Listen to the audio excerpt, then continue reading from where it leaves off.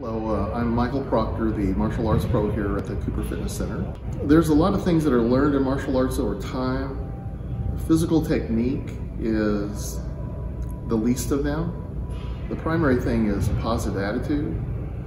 And if you have a positive attitude, eventually what you develop is a sense of responsibility and just the knowledge that you're going to be in service to others, whether it's just family members or to your local community or to our nation as a whole in the military. So I have several students who have gone on to be in the military because they have learned responsibility as they went through martial arts, and they learned a sense of service to others.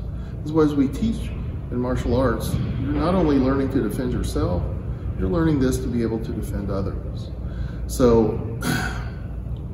when you live that type of lifestyle, both internally, not only externally, but internally, then you are very thankful. It enhances your life and it makes your soul feel better.